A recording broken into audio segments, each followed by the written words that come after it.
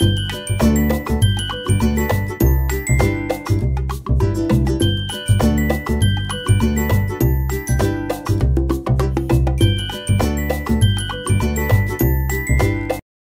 hello, everyone, and welcome to the Empowering Women podcast. This is the second episode in our series on gender wealth equity. Our first episode was completely powerful. If you've not listened to it, please go check that out. And I am absolutely pumped to continue our conversation on gender wealth equity. And this guest today has quite the career story to boot on top of it. So Julie Schatz is a certified financial planner and partner at Investors Capital Management in Menlo Park, California. However, she did not start her career in the financial services world. She earned her Bachelor of Science degree in mechanical engineering from the University of Notre Dame. And she's worked for large chemical companies such as Hercules, Dexter Corp, Loctite, and Henkel for 20 years as a field engineer, installing automated equipment across the US and Singapore. And then she did a little bit in technical sales. So I am so excited to dive in and learn more about Julie and her background. Welcome, Julie, to the podcast. Oh, it's so good to be here. So as I just shared, your background, well, it's a little less traditional than other finance professionals, which as another fellow engineer, I selfishly love. So please share with our listeners a little about your story, including what brought you into the finance world. It was happenstance, I'm afraid. Okay. So, when you're 18, you are choosing a career, and it's daunting to think that that you know enough at 18 that you're going to choose something that you're going to do for the next 40 or 50 years. So I knew enough about myself to know that, okay, I needed at least 2 careers. So I was going to choose something for 20 years. All right. My father's a civil engineer and structural engineer. My older sister's a chemical engineer, and math has always been my favorite subject. So it was somewhat comfortable for me to choose mechanical engineering. Extra benefit is because engineering tends to be a male-dominated field, I figured the salaries would be a bit better as well. So, that all went into the calculation. And again, I'm choosing this for 20 years. Okay. And it was fabulous, right? I loved engineering. And I had a great time installing equipment all over the country. But the whole time I was looking for what that next 20 years was going to be. And for a while I considered architecture, because that's a combination of kind of art and technical. But when my husband and I got married, the way his family managed money scared the daylights out of me. I was really not comfortable there. And so like within months of us getting married, I made an appointment for us to meet with a financial planner. And I thought it was important, right? I wanted to make sure that we were in sync, that we're working in the same direction together, right? And Smart move. it did that. It really was a good move, frankly. Yep. It was a good move. And then shortly afterwards, Pete had no interest in going to these meetings. So I would go to these meetings with the financial planner. And then I realized I liked the other side of the table. And so it's in the back of my mind. And, we get to be later 30s, and it looks feasible to actually do a career change, because a career change is not insignificant, right? I have to forego my salary. And so, okay, but it was feasible. And so I took my financial planner out for lunch and quizzed him about what he would have done differently and everything. And I interviewed some other financial planners, and then I just took a dive in, and I signed up for my first class. I was doing night classes, and I was hooked from the first class. And then I got lucky, timing wise. Towards the end of my coursework, I got laid off. Now, ordinarily, oh wow, you might be bummed, right? But no, that part in Shrek where the donkey is jumping up, pick me, pick Yeah, me, pick me. Yeah. That was me. Pick me. You're pick like, me. oh, you're having a layoff. Can I go, please? Yes, Yeah. because I had been with the company for 10 years. So my layoff was 7 months paid leave plus medical. And it was just that kick, just that push that I needed to actually complete this career change. So I finished my classes, studied for my CFP exam, took my CFP exam, and then you got to find a job. Yeah. That whole working thing, you got to start doing that again. Yep. Yeah. And so I went from being from an employee to being self-employed. And that in and of itself is a whole story, right? You know, when you're self-employed, that first year was negative. I had more expenses than income. Now, thankfully, it wasn't tremendously negative. And I think it was just the first year that was negative. You know, it gets a tiny bit better every year until it starts getting way better every year. But yeah, so that's how it happened. That is crazy. So literally your marriage and maybe your, I'm gonna call it your husband's process, for lack of a better word, for managing money wasn't quite up to your expectations. So you're like, let's get somebody to help us, you know, an objective third party. And then you're like, kind of like what they do. Maybe I should try what they do. Yeah. It's funny how serendipitous life can be sometimes. Yeah. That is fabulous and scary. I mean, to make that level of a career change, 20 years into your career, that's scary. Yeah. So, and that's also where the planning helped out, right? The planning and the saving helped put me in the place to be able to do that career change. Be able to do it. Yeah. Yeah. Well, obviously you're in the financial services industry now. Tell us a little bit more about your role at Investors Capital Management.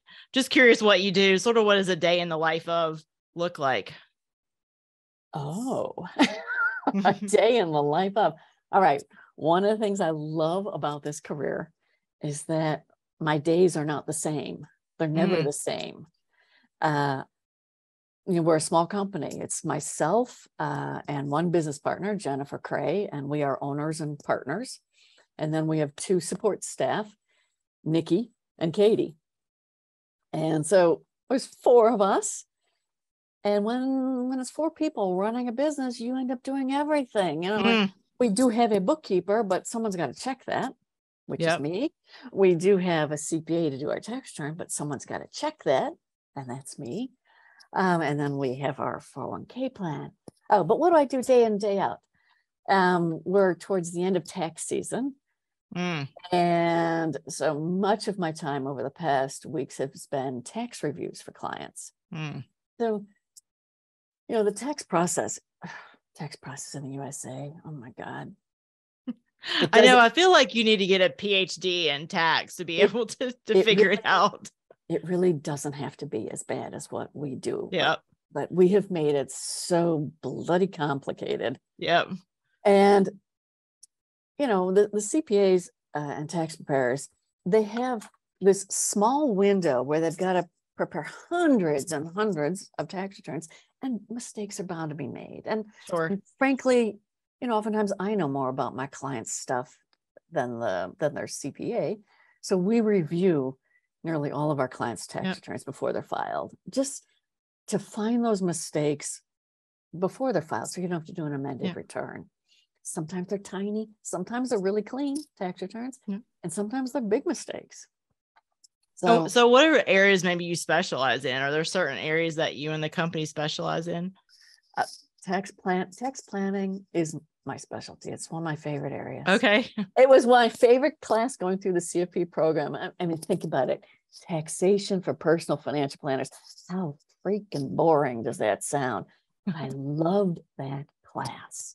Loved the teacher, loved the class, and it's always been my favorite. It is tough if you're a layperson like me, and I consider myself at least average intelligence, and I typically do my own taxes unless it's just uber complicated, which it's not yet. But I had some complicating factors this year, and I had the internet open.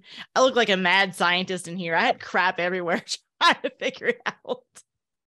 Okay. So I could get it. Yeah, I'm sure you have a lot of folks come to you for help.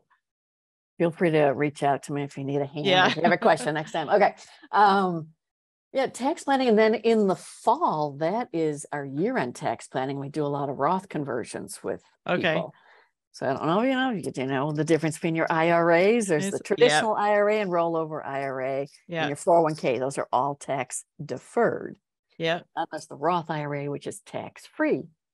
And so at the end of the year, I'm looking at clients' year-end tax estimates to see, is there room to do a tax efficient Roth conversion? Oh yeah, makes sense. Like that. Yep. Yeah. Interesting. Yeah. And then there's always the investment planning and the retirement planning and kids' school to pay for. And okay. Yeah. I can see that. I can see both of those.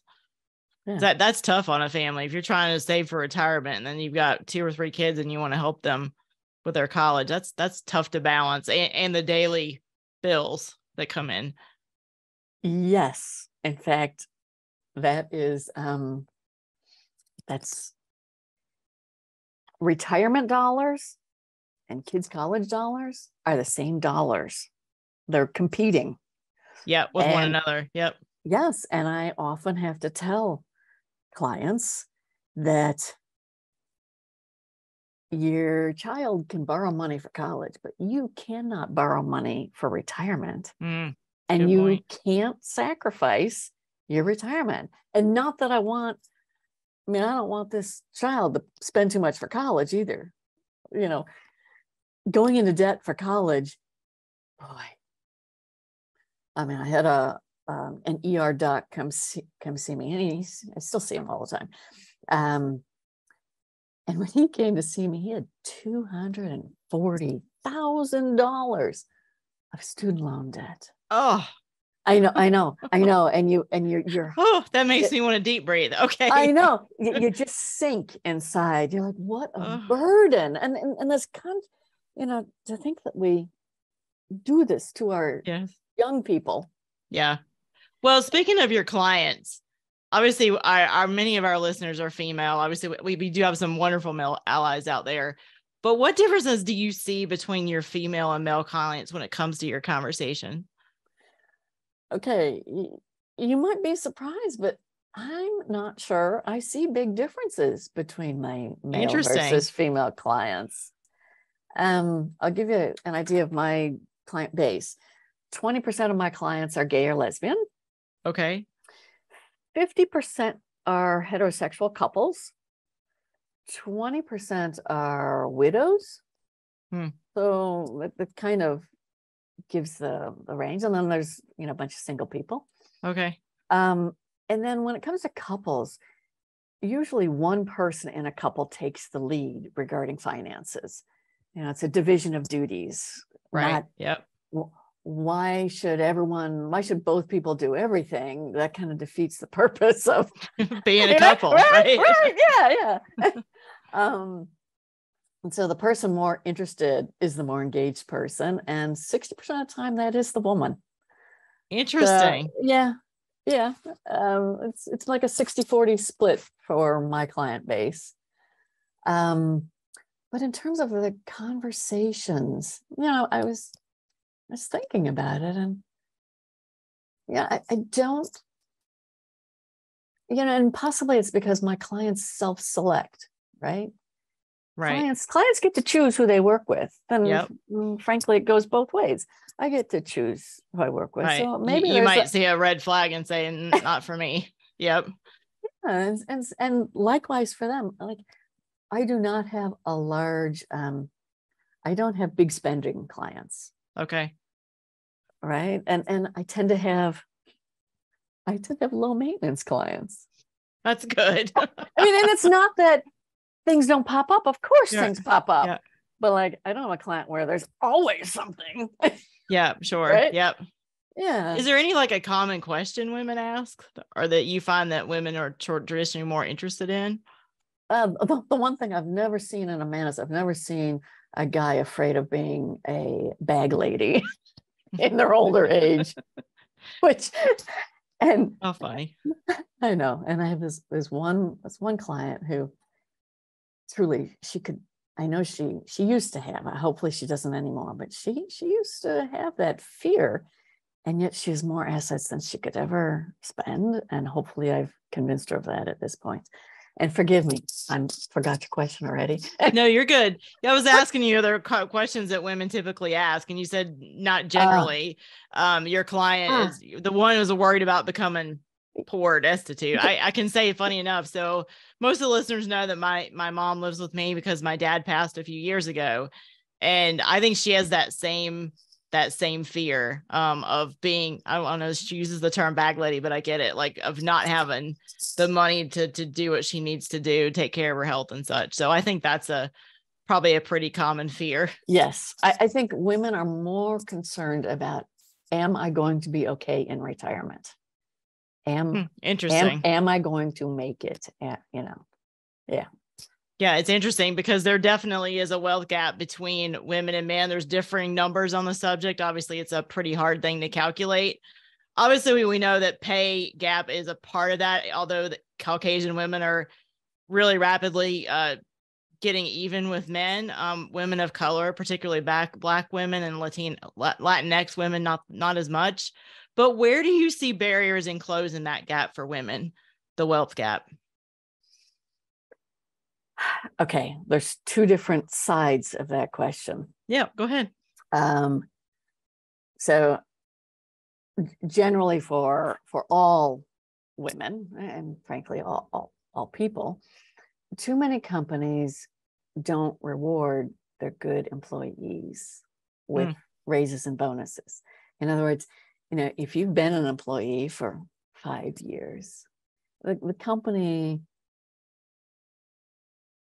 may not feel the need to extend that raise and bonus that maybe you deserve. Right. So this is where looking at, and some states are now requiring companies, when they post a new job position, they have to post a range. Yep. I know California and New York, but I know there's several other states also. And so it's getting a little bit more competitive information out there. Yep. So you do have to be your advocate. You've got to be your advocate. The burden it's funny that you say that. I literally just got a t-shirt that says "Know Your Worth." I should have worn it today. Oh, yes. Yes. Oh my gosh. And I have watched my daughter fight for pay, and it's impressive because she is an introvert. I'm clearly an extrovert. I don't think I could have done that when I was her age. She is 24, 25, and I have watched her fight for pay. In fact, and the way she did it, she had started, and so she was making a couple friends, and she was asking about she actually asked them, she wanted to know what range, and her male colleague just told her what he was making, and she was appalled at how low it was, honestly, because she was going to ask for more. So she did get more, and then she got him a raise too. Yeah. So I think if this were my daughter speaking, she'd say, advocate for yourself. Even if you don't think you deserve it, or if you think other people deserve it more, go for it, because there's so much data that shows that women tend to underestimate or undervalue what their skills are worth. So it's really important to talk yourself up, even if you're afraid that there's some imposter syndrome. There's plenty of incompetent people that we know of who get ahead, and you shake your head. So just know you deserve it. My thought is you're always going to learn something out of that conversation. So even if you don't get what you were hoping, or all or part of what you were hoping, you kind of learn where your employer stands on the matter, and that can help inform what you do or don't want to do. Yeah.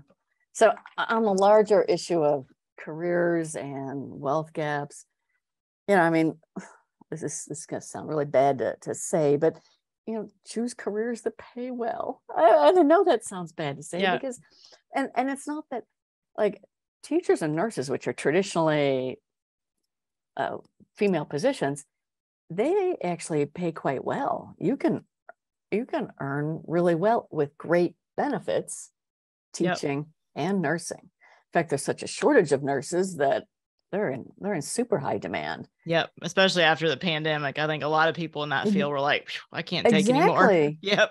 The other thing is CPAs, certified public accountants, are in serious demand. There's a shortage. The IRS I did not know that.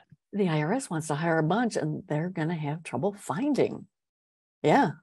So there's fields where we really need people that pay well.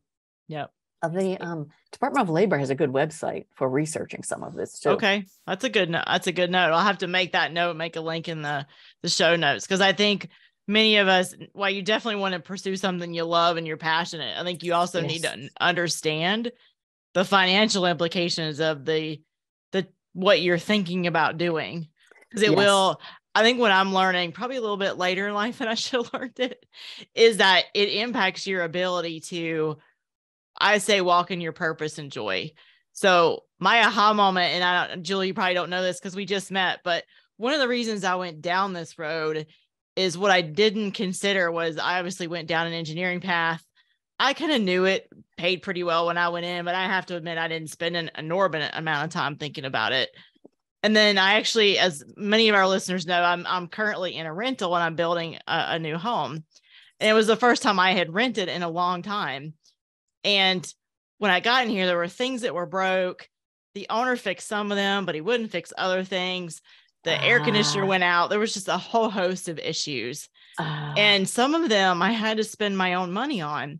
And it really made me take a step back of, if I hadn't taken the steps that I had taken, had been able to progress in the companies that I had progressed in and done pretty well financially, I would be in a spot where I couldn't do the things that I am blessed to be able to do. So I had this aha moment of what career you pick matters, how you progress matters. And it matters in not just how much money is or isn't not in your retirement account or bank account, but what it allows you to do with your life, which is how I got here. So I definitely agree. I'm very passionate about women in STEM. So obviously the STEM fields as a whole tend to pay more than others. And so it's one of the things I've tried to bring home to folks that listen to this podcast is really think about it. STEM may stink. And if you hate math and science, it's probably not the career for you.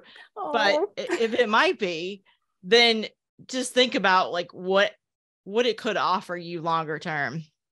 Yeah. So you had mentioned specifically women of color. Yep. Correct. Yep. Okay. So, I mean, it goes without, I think it just goes without saying that, of course, there's additional barriers for women of color. Yep. And part of it would be exposure to various careers, right? I mean, yeah. Good point. When you're 18, what are you exposed to? Like, I don't even know if financial planning was a career back then. I had no exposure to it. I didn't, to be really honest. Right. And there's so many careers like that. There's so many careers that we have no exposure to. So part of it is exposure to careers to think, oh, well, I think I could do that. So there's part of that, right? Because my dad was an engineer, my sister's an engineer. So it was familiar.